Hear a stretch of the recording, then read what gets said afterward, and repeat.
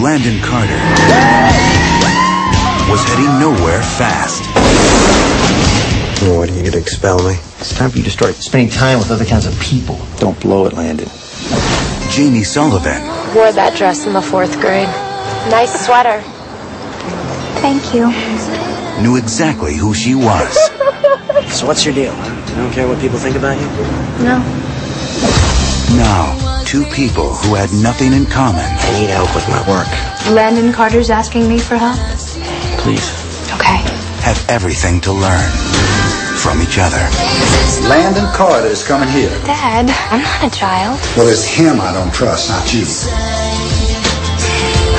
This girl's changed you and you don't even know it, man. Come on, Jamie. Open the door, please. Listen, Jamie, I was hoping we could... We could be good friends. Exactly. It's like you're reading my mind. Great, maybe you could read mine.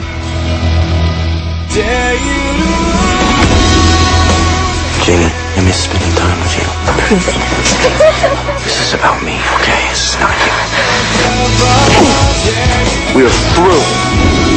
Maybe you're just too scared that someone might actually want to be with you. And why would that scare me? Because you want to be with me, too. You know, I was getting along with everything fine, and then you happened. I'm not going anywhere. Please tell Jamie that. She makes me want to be different. Better. I might kiss you. I might be bad at it. It's not possible.